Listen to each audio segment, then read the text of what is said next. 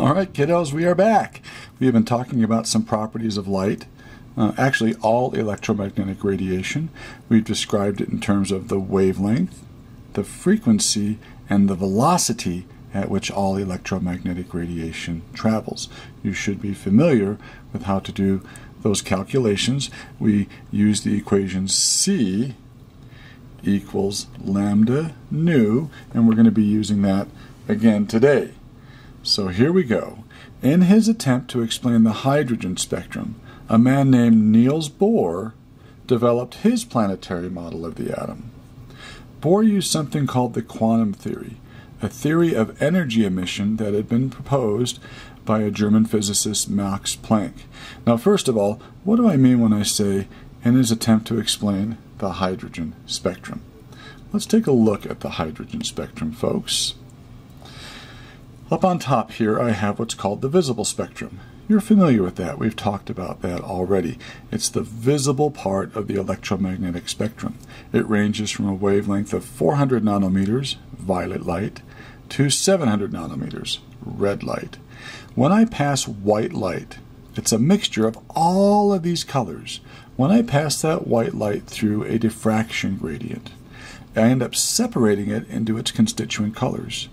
Rainbows are made in much the same way. We can see all of the colors of visible light when we see a rainbow: red, orange, yellow, green, blues, and violets.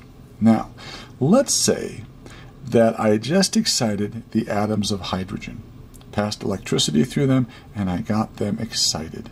It turns out that they emit light.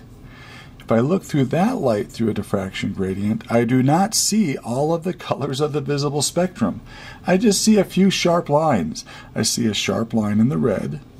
I see a sharp line in the blue, maybe a violet and purple. Those are the lines that I see when I pass hydrogen light through a diffraction gradient. It turns out that every element has its own unique spectrum. So if I were to do the same thing with neon, do you see how neon's spectrum is different than hydrogen's? And iron's is different than neon's and hydrogen's, and so on and so on. Every element has its unique spectrum. Now, Bohr decided to work with hydrogen. You have to understand why. If Bohr is trying to understand the behavior of electrons, the obvious choice of an element to study would be hydrogen. Do you know why? Yeah, hydrogen has one electron. So if you're going to study the behavior of electrons, let's pick an element that's really, really simple, that only has one electron. And let's see what that electron does, and then perhaps we can apply that to elements with more electrons. So, getting back to our notes, in his attempt to explain that spectrum, he developed his planetary model of the atom. He used something called quantum theory, a theory of energy emission that had been stated by the German physicist Max Planck. Planck assumed that energy, instead of being given off continuously, is given off in packets or quanta. Quanta of radiant energy are often called photons. You probably heard that word before. He further stated that the amount of energy given off is directly related to the frequency of the light. We've talked about that earlier. Remember, when waves are closer together, that means the wavelength is small. Isn't the frequency high? And if the frequency is high, the energy is going to be high. I like to explain it like this. Pretend there's a little girl hanging out at the beach one day, okay, and the waves are really, really close together. The first one's going to hit her and knock her down. And before she can even get up, won't the second one be right behind and it will knock her down again? And then the third one and the fourth one and so on. She gets pounded down into the sand. Now contrast that maybe on another day when the wavelength might be very long. So we have a wave like this. Now, if that same little girl's playing on the beach, the wavelength's huge. She gets hit by a wave. Gets knocked down, but she can get up, play, build her castle, splash around in the water. Boom, she gets hit again. So the energy, when the wavelength is big, when the frequency is small, the energy is low. When the frequency is high, the energy is high. So we write this equation. E is proportional to the frequency. That means when the frequency gets bigger, so does the energy. Now we can't do math with a proportionality sign. We want to get rid of it, and we want to replace it with an equal sign. Now to do that, we need to introduce a proportionality constant. Now that proportionality constant is the letter h, and h became known as Planck's constant, and it is a numerical value that doesn't change. That's what constant means. And it is 6.6262 times 10 to the negative 34th joule seconds per photon. Now, we can use this equation and this constant to calculate the energy of a beam of light. So let's try that. Let's take a look at this next problem. Here, I'm actually going to give the energy, and I want you to find the wavelength of that beam of light. So if we know the energy, we should be able to figure out how far those waves are from each other. So I'm going to use a couple of equations here. The first one is going to be the one we've learned in the past, C equals lambda nu. Now, can't I solve this equation for nu and say nu equals C divided by lambda? Now, why am I doing that? Well, I want to use this nu equation, E equals h times the frequency, E equals h nu. However, I haven't given you the frequency. I've given you the wavelength instead. So what I'm going to do is I'm going to swap out nu for what nu is equal to, C over lambda. So instead of saying E equals h times nu, I'm going to say E equals, and instead of nu, can't I say C over lambda? Now I can solve this equation for the wavelength, which is what I'm after. So if I want to solve this for wavelength, I'm going to bring wavelength over to the left and bring energy over to the right. So I'll multiply both sides by wavelength and divide both sides by energy, and I get hc over the energy. So if I take Planck's constant, multiply it by the speed of light, and divide it by the energy of that beam of light, I should be able to find the wavelength of that beam of light in meters. Let's try it here. H is Planck's constant. 6.6262 times 10 to the negative 34th joule seconds per photon times C. H times C. C I'm going to give to you in three significant figures. 3.00 times 10 to the 8th meters per second. By the way, notice seconds have just divided out. Divided by the energy I gave you in the problem, which is 2.94 times 10 to the negative 18th joules. So notice joules have just divided out. So now I'm left with the wavelength in meters per photon of that light, which is exactly what I want. I will have the wavelength in meters. So let's find out what that is. So bring out our calculator. Remember, if numbers are on top, we multiply by them. If they're on the bottom, we press divide.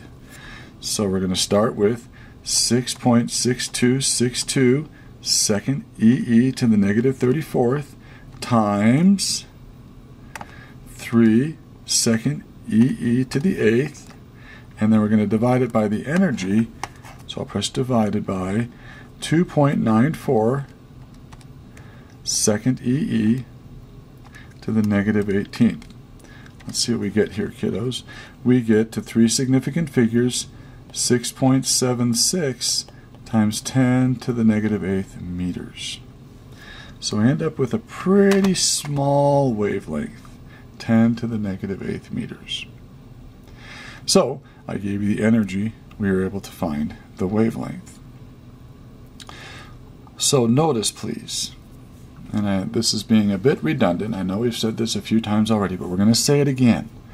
As frequency increases, wavelength decreases. And energy, as frequency increases, wavelength decreases, energy increases. Very good. Remember the little girl at the beach. When the waves are far away from each other, okay, when the wavelength is big, the frequency is low and the energy is low. But when those waves are really, really, really, really close together, so we have a small wavelength, kiddos, the frequency is high, and as a result, the energy is high. All right, let's try another one.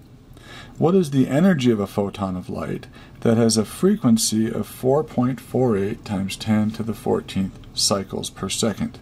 So I want to solve for energy this time, and that is equal to h times the frequency. Now that's nice because I know h, it's a constant, and I know frequency, it's given this time. So this should be a much easier problem. So h, 6.6262 times 10 to the negative 34th joule seconds per photon times the frequency, so I'm going to put it on top, 4.48 times 10 to the 14th. So that's pretty high frequency. And that's going to be 1 over seconds. So I'm going to end up with seconds dividing out, and my unit is joules of energy per photon, which is perfect. Joules per photon. Now we don't expect that number to be very high, do we? Because one photon, according to physicists, is massless. So we can't imagine one photon carrying very much energy. So I'm going to expect a small number here. Let's see what that is. 6.6262 second EE to the negative 34th times, because it's on top, 4.48 second EE to the 14th. And I end up with, to three significant figures, 2.97 times 10 to the negative 19th joules. So yeah, like we expected, the energy of that particular wavelength was not high at all. All right. Now, Bohr pointed out that the absorption of light by hydrogen at definite wavelengths corresponds to definite changes in energy of the electron.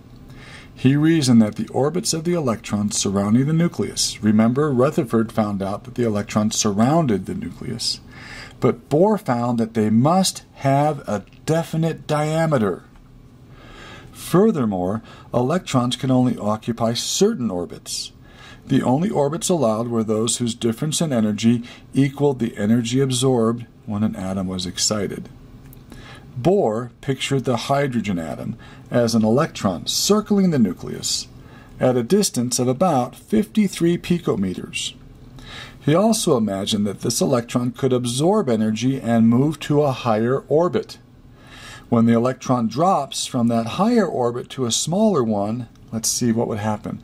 If it absorbed energy to go up, when it came back down, it must emit or give off energy of the same amount in the form of a photon of visible light. The energy of this photon will be exactly the same as the energy difference between the orbitals. So, if you can imagine the nucleus of the Bohr atom being right here, right in the middle, that's where most of the mass is concentrated, and its electron buzzing around in the first energy level. Then when it's excited, when it absorbs energy, can't it move up to a higher energy level? Maybe to the second energy level. Maybe it moves up to the third. Maybe it moves up even higher. Now, it doesn't stay in that excited state. It likes to go back to a low energy state. So eventually that electron's going to fall back down. And when that electron falls back down, it's going to give off energy. So if it falls from the third energy level all the way down to the second energy level, it's going to give off light. It's going to give off a photon with a certain wavelength of light. If it falls from the third energy level all the way down to the first energy level, won't it give off a photon that has a higher frequency or smaller wavelength because the energy difference is greater? And Bohr was able to calculate the energy differences between the different energy levels or orbitals of the electron and the hydrogen atom. So we can liken that to maybe some stairs. If a ball is moved up some stairs, it takes energy. Then, when that ball rolls down those stairs, it gives off energy. The amount of energy given off is equal to the amount of energy that was required to move it up. And how could we figure out the energy in the hydrogen atom? Well, let's take a look at its spectrum again. Let's take a look at this piece of light right here. It's giving off red light. We can find the wavelength of that red light, somewhere around 700 nanometers.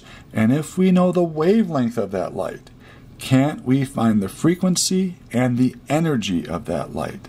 The energy that was created when that electron fell from one energy level down to a lower energy level. Notice it also gave off some other colored light in the blue and in the violet and purple spectrum. That must mean, if it's blue or violet, it was giving off more energy. So that electron must have fallen from a higher energy level to a lower energy level to give off that wavelength of light that has a smaller frequency, higher frequency and a smaller wavelength. So Bohr was able to figure out the hydrogen spectrum. Now, we've been able to apply this to other elements. For example, guess where helium was first discovered? It was discovered on the sun. Now you might say, well, how was helium discovered on the sun? We haven't taken a spaceship to the sun. We haven't landed on the sun. We haven't brought back materials from the sun. How was the element helium discovered first on the sun? Now, by the way, keep in mind, helium is the second most abundant element of all elements in the universe. Hydrogen's the first. Helium is the second most abundant. You would think we would have discovered that right away. But we didn't discover it on Earth right away. We discovered it on the sun. So how do you think that was done? Yeah, if we use a diffraction gradient and look at the light emitted by the sun, we end up finding a spectrum. And in 1868, there was a spectrum that was discovered that was being given off by the sun that had not yet been discovered here on Earth. And we named that new element after the sun, the Greek name for the sun, Helios, and it became the name helium. So helium was first discovered on the sun by using diffraction gradients and looking at the pattern of light that was emitted, much like the way in which we discovered hydrogen. Sorry, much like in which we were discussing hydrogen spectrum. All right, we'll call it good for the day. We'll probably work on a few more of these problems for you. The math might be a little the most difficult part of this section. All right, talk to you later. Bye-bye.